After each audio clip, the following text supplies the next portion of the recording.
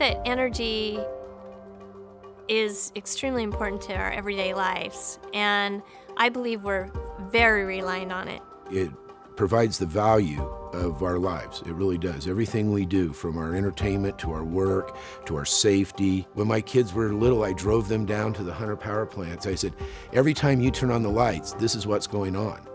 This is what's happening. This is where this electricity is coming from. My first memory of energy is when my neighbor and I would get our roller skates on, the old metal wheeled kind, grab an old bed sheet, and we'd get out there and we'd let the wind blow us toward the north, and it happened several times each spring, and we just loved that. And that's when I first thought, well, there's something going on that I can convert to something useful.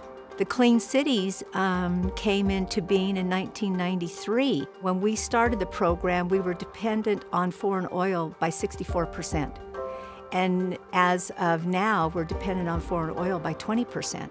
So the 100 Clean Cities have made a huge impact throughout the nation on our energy independence. The reason that I ended up at Flying J in my role that I'm still in today was our bankruptcy in December of 2008. And that is when all of a sudden I was all in. My dad had a lot of integrity. I was raised with a lot of integrity, and I just felt like a wrong had been done and we needed to make it right. And I believed we had the business to make that happen. I was fortunate enough that when Canyon School District was forming and the gentleman who supported me at Granite put in a good word, I was able to get in and become their energy specialist. When it was all said and done, after about 2014, 2015, we had reduced our energy consumption by 43% in 7 or 8 years. It's been really fun. 5 really strong, great businesses, all developed, all headquartered right here in Utah. We've moved hundreds of people into Utah that are still here today, great professionals that have helped make our state stronger and better, and I've had fun every day of my life.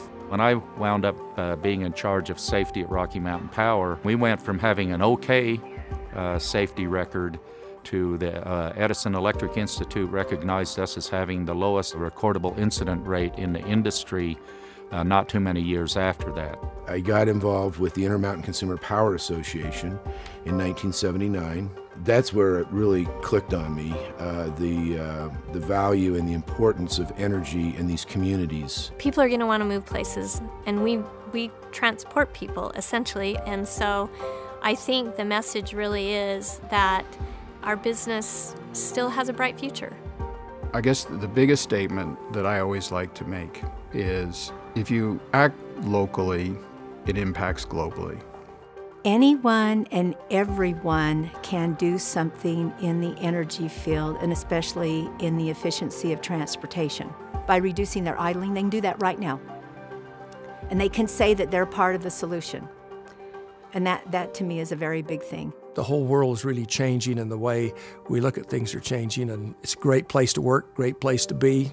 If you're going to be in it, just be flexible and plan on having, over your career, you may look at things very, very differently and have a lot of fun opportunities to do different things.